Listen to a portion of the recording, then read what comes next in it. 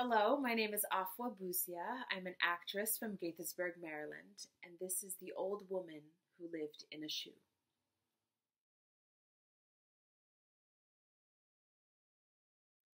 There is a woman who is a mother.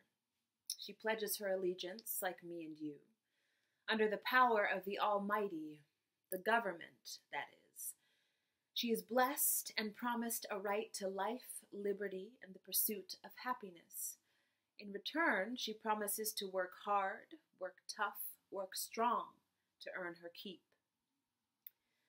Boy, does she work. Work so hard. The calluses on her hands prevent her from feeling the face of her child. How she hates her hands. Hands on to make her new home grow. Grow big and strong and tall so you can look after me one day, she says to her littlest little one. He looks up at her and blinks as if to say, yes. Each day when night falls, she kneels by her bed and counts her blessings. Day in, day out, she bows her head in sweat or religion. One Tuesday, without warning,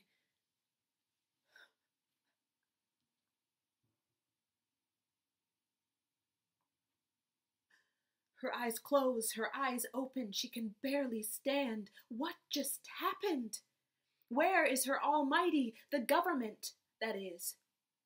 She remembers walking her son to school. Her son! She feels for it. Where once his little hands held hers. She grasps, she grabs, she clutches. She holds nothing. He's left without saying goodbye. She ages 70 years in this moment. She blacks out.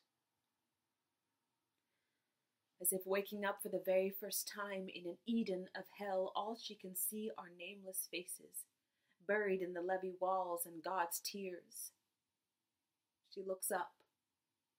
The sunshine sparkles like an array of diamonds shimmering against the twisted metal and broken glass. Her throat is dry with a brackish tang. Her voice is hoarse with anguish as it echoes off the splintered trees. She weeps alone.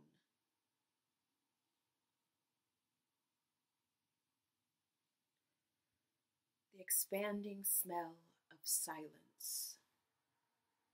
Her withered hands are crimson from the digging. Where are you?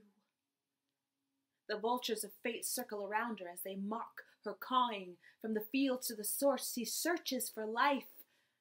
Her legs bloat with the lack of warmth. Then she sees it. All that remains is one solitary shoe.